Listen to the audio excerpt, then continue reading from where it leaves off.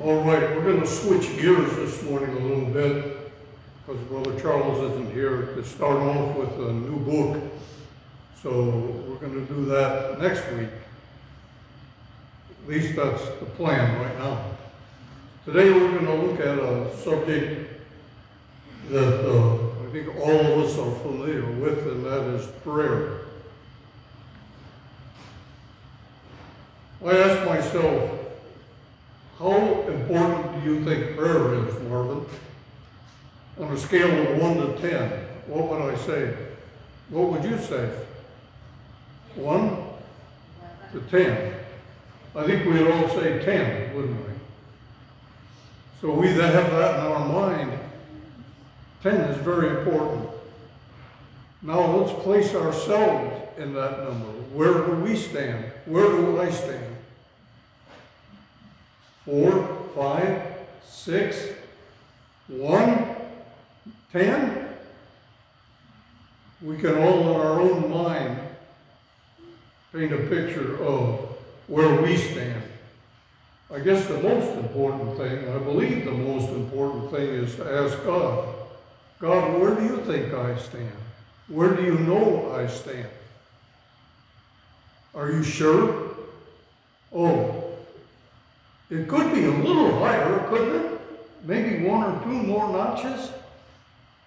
Is that what you really believe? Know that my prayer life is like? So anyway, the bottom line is, are we satisfied? Am I satisfied with my prayer life? That's a question that we all have to answer. Do we struggle with our prayer time? Do we have a part set a time? Or do we have a time set apart in the morning to pray? What do we pray about? Do we ask God for direction? Do we ask for His will? Do we praise Him for who He is? What do we pray about? Is it a 2-minute prayer? A 1-minute prayer? 30-second prayer? It don't have to be long, but where does it come from? Does it come from our heart or from our mind? You know, here's the potatoes and here's the meat. Thank you, God. Now let's eat. That don't get very far, does it? Do we think about prayer during the day when something comes up? We need to make a decision. What's our first thought? Is it about prayer? We need to ask God what I should do or what I shouldn't do.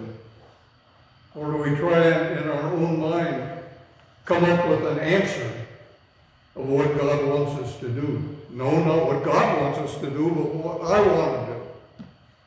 What do we do?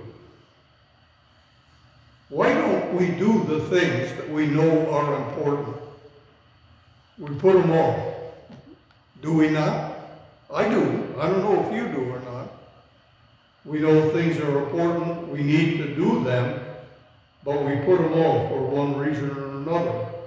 And it's a reason. It's an excuse is what it is, isn't it? I think prayer could be on the top of that list. So, do we consider ourselves prayer warriors? Or do we consider ourselves defeated by prayer? The lack of prayer.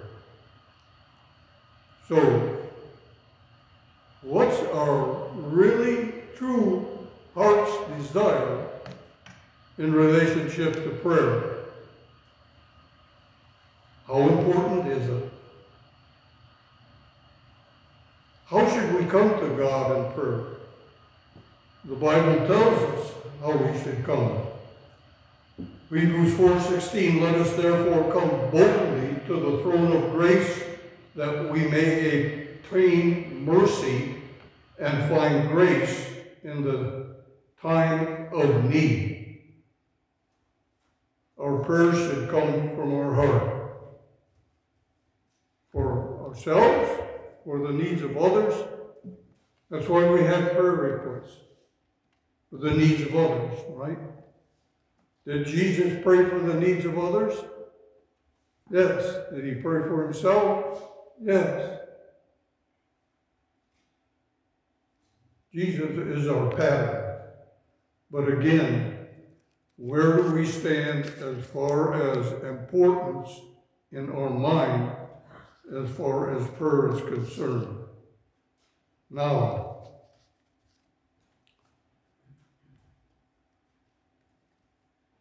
consider the privilege, number one.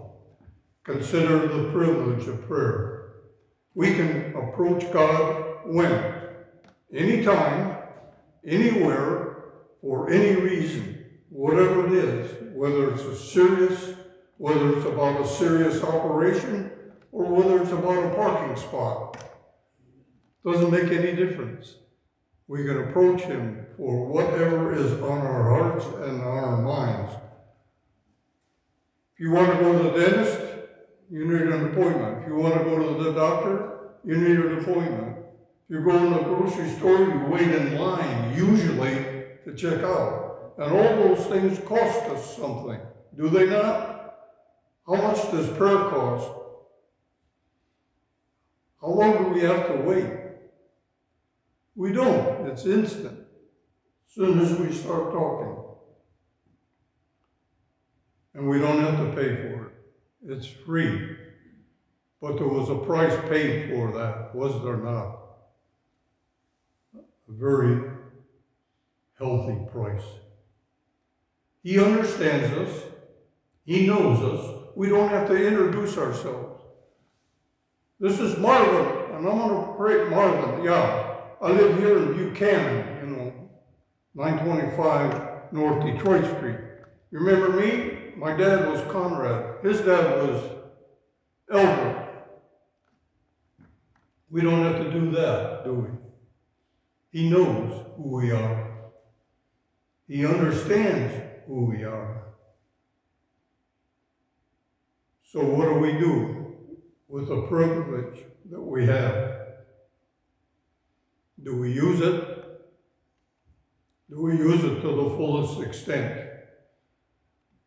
I don't. I don't know about you, but I know I don't.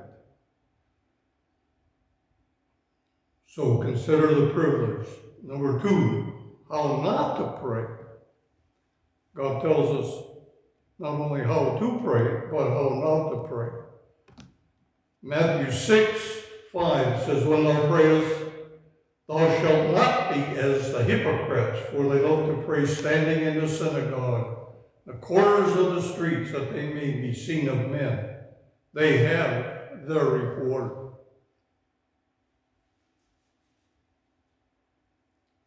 But when ye pray, use not then repetitions for the heathen do, for they think they shall be heard for their much speaking.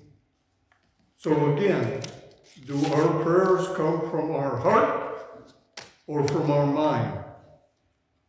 Boy, I hope the pastor asked me to pray this morning so I can show everybody how eloquent my prayers are, how wonderful they are, and just how, just what a great prayer. Bring tears to your eyes. I have my reward, right? They go about as high as this ceiling. That's it. It's like the Pharisees. Oh, what a wonderful prayer. I'll get complimented by everybody. No. Examples of God being the object of what we do. Not only prayers, but what is the object. Matthew 6:4, that thine alms may be in secret, and thy Father which seeth in secret himself shall reward thee openly. When we give, it's to God in secret. Matthew 6:17, but thou when thou fastest, anoint thy head and wash thy face, that thou appear not unto men, but unto the Father which is in secret, and thy Father which is in secret shall reward thee openly. So we have a privilege of prayer. We have how not to pray. 3, don't give up. I have a sister that's not saved. She's in her 60s and not saved. She was in South Dakota, and she got tied up with this Indian stuff. And everything is nature, and anyway, she's all messed up. And we pray for her every day, for her salvation. But, don't give up. Don't give up. Turn to Luke chapter 18. Luke chapter 18.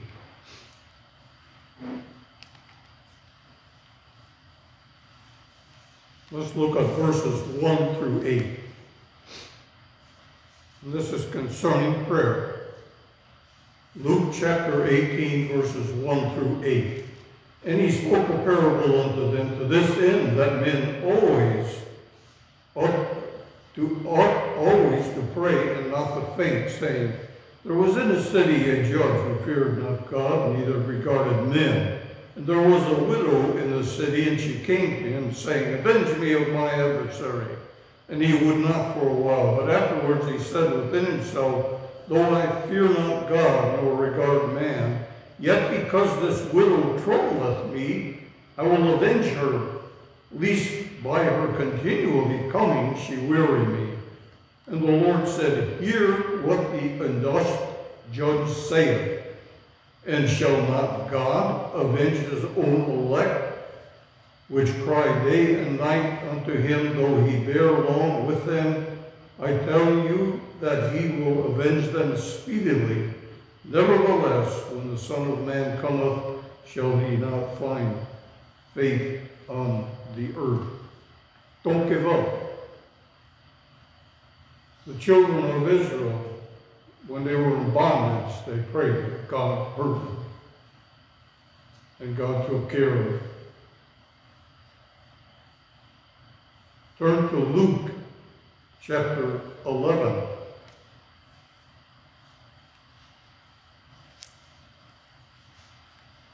Luke chapter 11, starting with verse 5.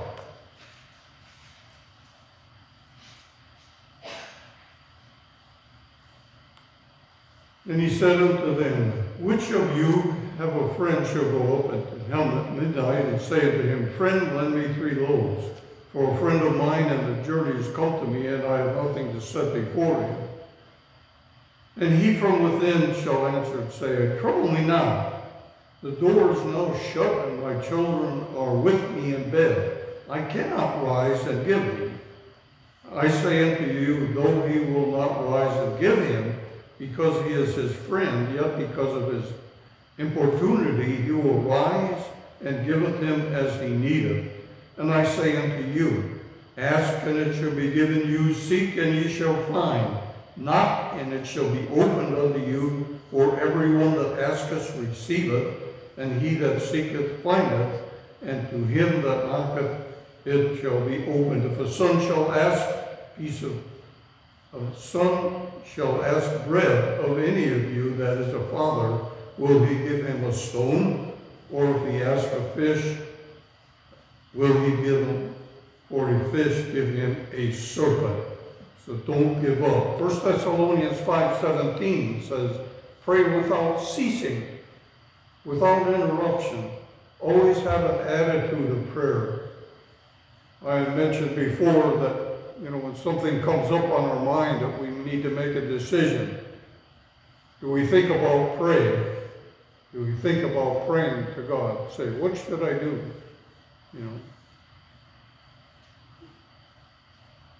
Romans 12:12, rejoice in hope, patient in tribulation, continuing instant in prayer. Instant in prayer, continually be diligent. Ephesians 6:18, praying always with all prayer and supplication in the Spirit, and watching thereunto with all perseverance and supplication for all saints. Do you ever have a burden so great you don't know how to pray for it? It just wells up inside you. You don't know how to pray. God says the Holy Spirit will pray for us. The Holy Spirit will help us to pray. Ask the Holy Spirit to help you. You don't know what to say. Romans 8:26, likewise the Spirit also helpeth our infirmities, for we know not what we should pray for we ought, but the Spirit itself make intercession for us with groanings which cannot be uttered.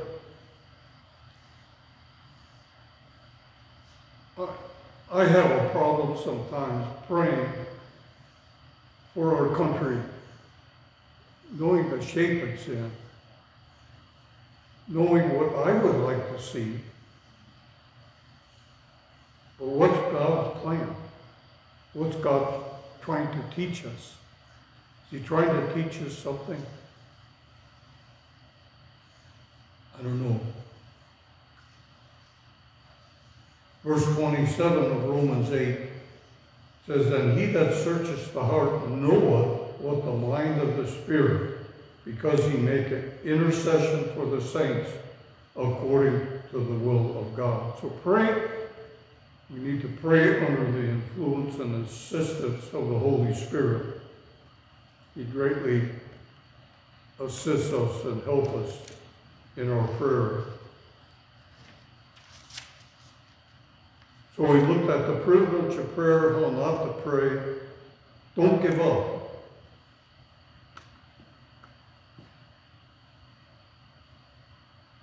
Number 4, expect results.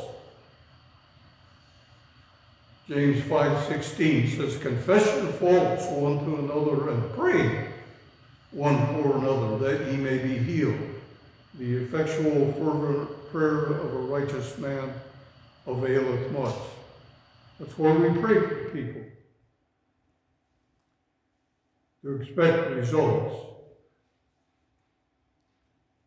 James 5:17 says, Elijah was a man subject to like passions as we are. In other words, he's just like we are, no different. And he prayed earnestly that it might not rain, and it rained not on the earth for the space of 3 years and 6 months. And he prayed again, and the heavens gave rain, and the earth brought forth her fruit.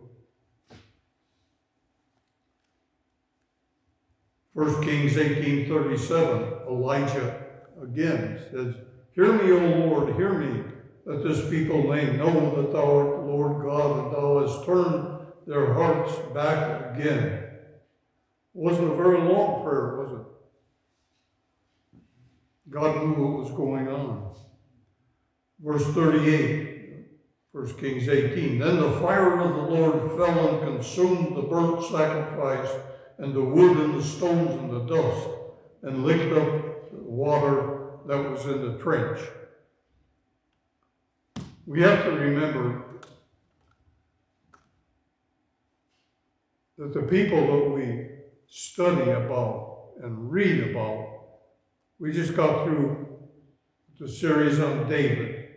David was a man after God's own heart, was he not? David made a lot of good decisions, but David made a lot of mistakes. But David had quite a prayer life.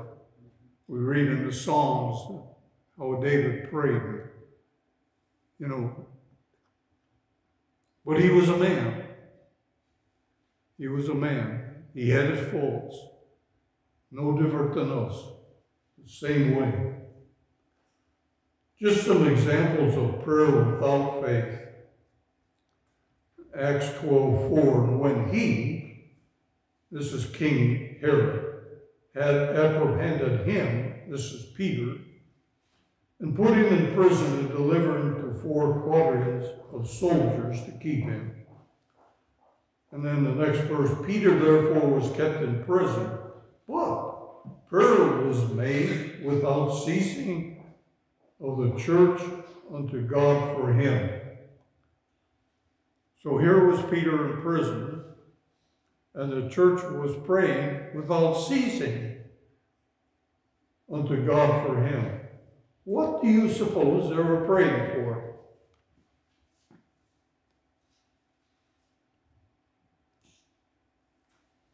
What do you think they were praying for? Oh God, pray that he would get real good meals, that he would keep warm. What do you think he was praying for? Turn to Acts chapter 12.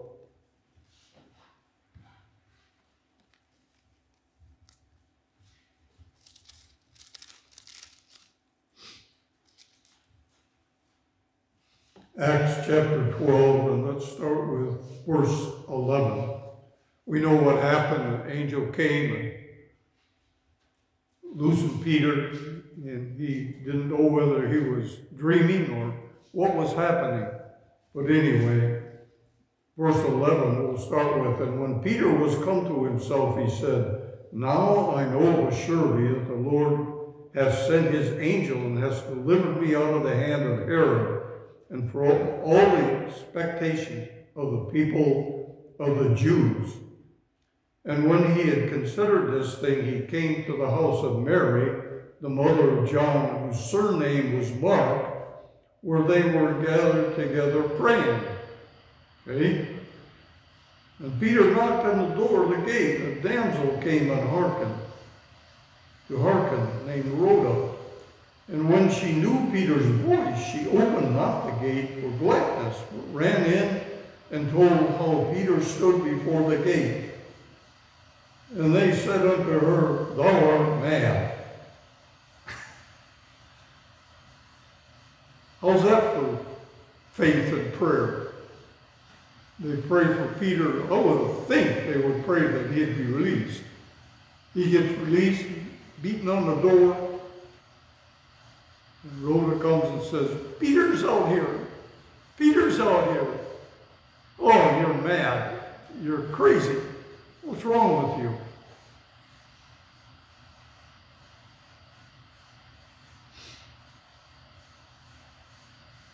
Verse 15.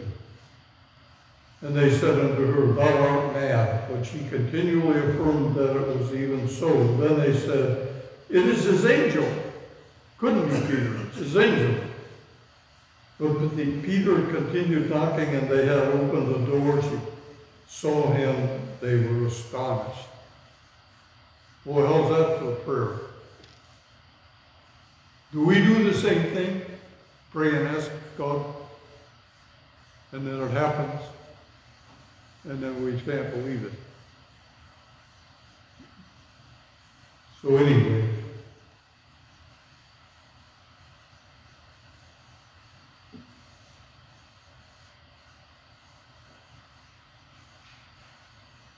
let's look at how to pray. How do we pray? We looked at the privilege, how not to pray, don't give up, expect results, and now how to pray.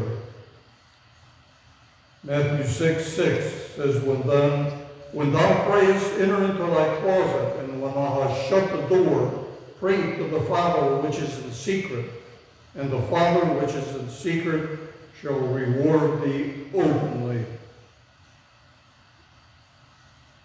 We have a prayer closet. We have a place where we pray.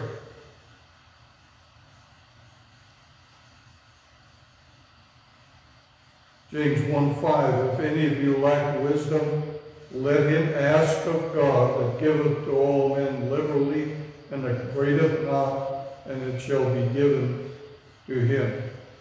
I had mentioned, what do we pray for? We pray in the morning. Do we pray for wisdom? Do we pray for direction? Doesn't it say here, if you lack wisdom, you don't know what to do, you want to know what to do, if you want direction from God, ask him, right? Ask him. Will he give it to us? what he says. Do we believe that? Do we believe it? James 1:6, but let him ask in faith. We got to have faith that what God will answer us, but it's according to his will. We've heard it before. Sometimes he says no. Sometimes he says wait. That's the hard part, isn't it? Wait, because we want it now. We want an answer now. You drive up to a drive-in and you want your hamburger now. You don't want it in 40 minutes. You want it now. And we want an answer from God now. That seems to be our society, right? Faster and faster. You've got a computer that's 10 years old, it's so slow it's not funny. You want it faster. Everything faster. Let him ask in faith, nothing wavering, for he that wavereth is like a wave of the sea, driven with the wind and tossed. Let not that man think he shall receive anything. Psalm 145:18 says, the Lord is nigh unto all that call upon him, to all that call upon him in truth. In truth. Sincerely, with an upright heart, trusting in him, waiting on him for his answer. How to pray. Privilege of prayer, how not to pray, don't give up, expect results, how to pray. Then we have hindrances to prayer. Are there any hindrances? Psalm 66:18. If I regard iniquity in my heart, the Lord will not hear me.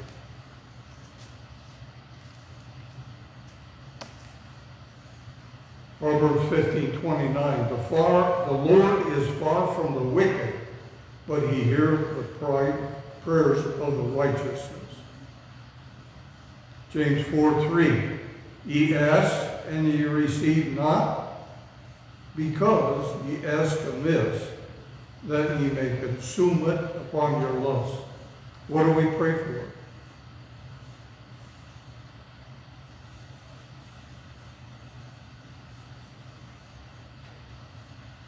We pray for worldly prosperity, success. We need to examine our motives. When Solomon prayed,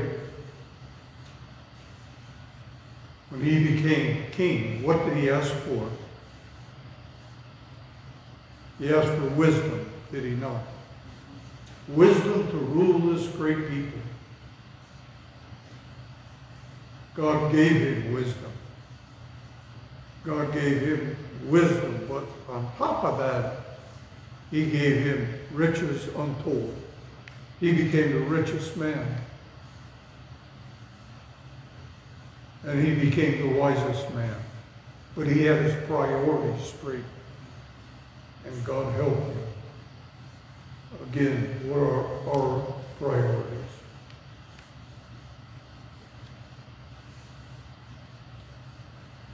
John 9:31 says, now we know that God heareth not sinners, but if a man be a worshiper of God and doeth his will, him he heareth.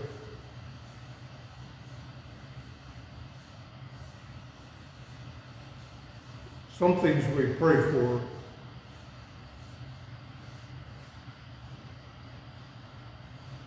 expecting the results, I believe, at least for me. And I know it's not what God wants. You ever do that?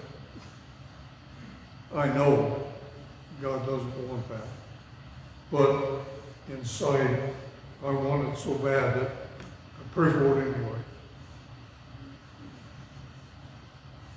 The problem with that is God might say, okay, you can have it. And what happens? I suffer for it.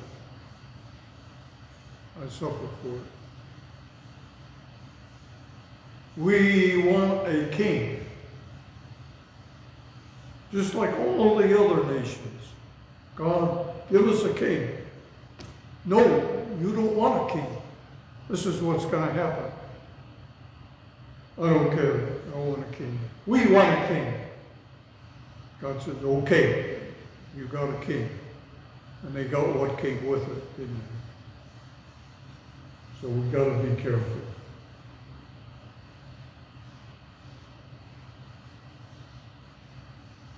James 4:17, to him that knoweth the good and knoweth it not, to him it is sin. So unconfessed sin, deliberate sin in our lives brings prayer that will not be answered or not heard. God answers those prayers that are sincere from our heart. So anyway, what's our prayer life like? What's my prayer life like? Each of us have to answer that question. Search our hearts. What's it really like? Where the rubber meets the road, is God satisfied?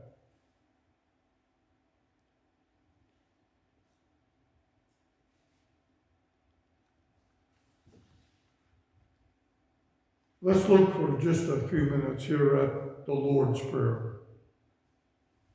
It's really the disciples' prayer, the Lord's Prayer. Luke 11 says it came to pass that as he was praying at a certain place, when he ceased, one of the disciples said unto him, Lord, teach us to pray. Teach us to pray.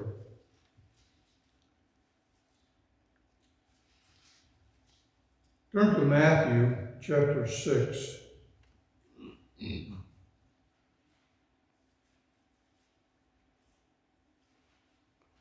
Starting with verse 9.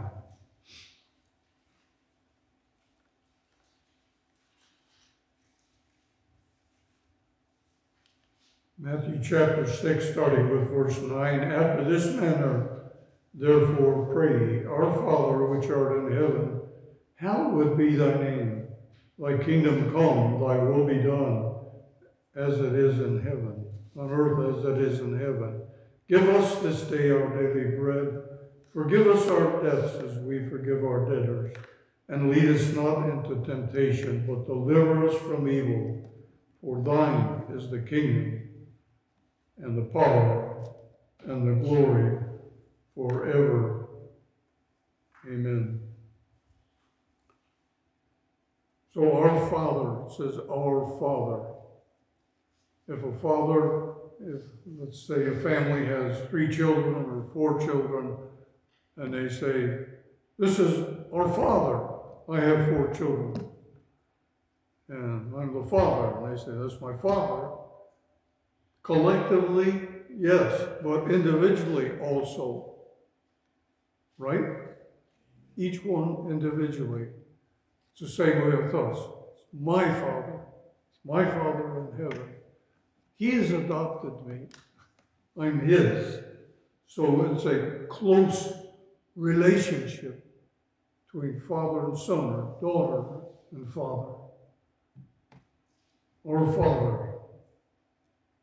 Children are to respect their father, are they not? Boy, we've lost a lot of that this day and age. There's no respect for father or mother. The child runs the home. The mother don't run the home, or the father don't run the home. It's the mother.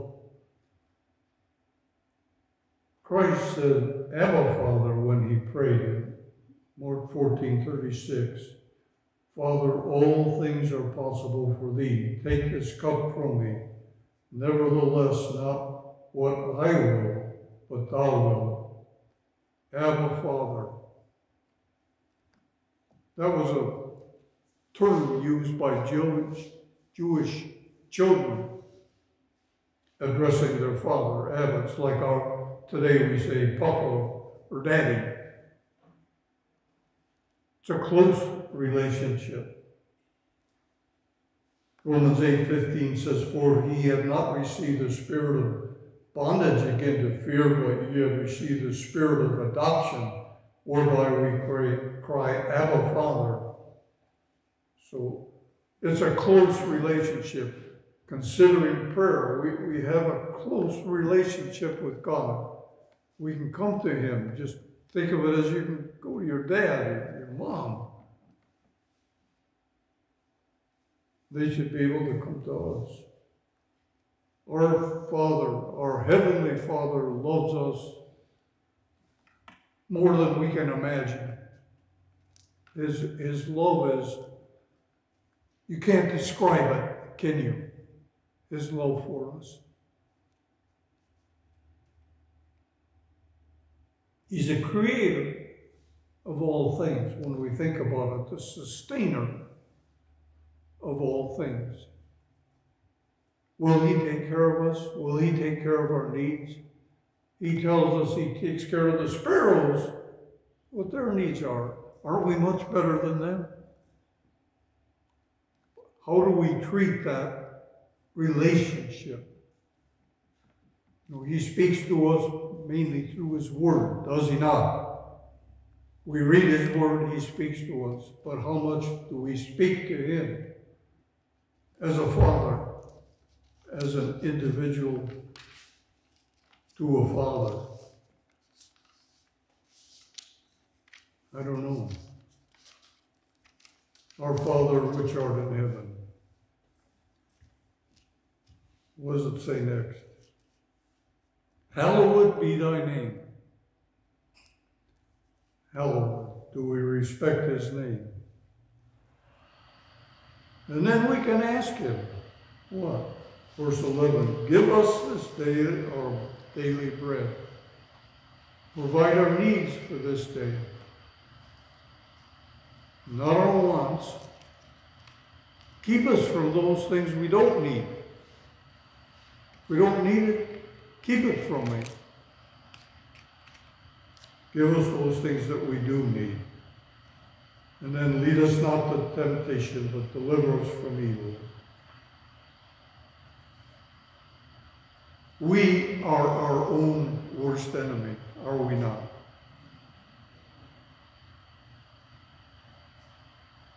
Our desires, what we want, that's our priorities normally, not what God wants,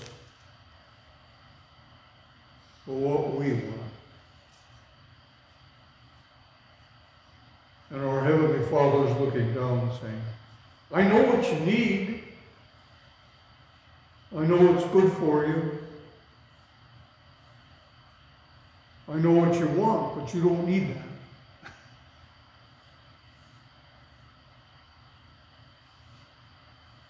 But do we have that relationship with Him, that we talk to Him? And have the openness of our, not only our mind, but our heart to accept, no, to accept, wait. If we don't pray and ask about something, how do we know what the answer is? We don't. Again, that relationship that we need to have with our Father in heaven. Scale of 1 to 10, where are we? Each one of us has to answer that. How much during the day do we seek out and ask God for wisdom and direction? Again, that's, each one has to answer for ourselves.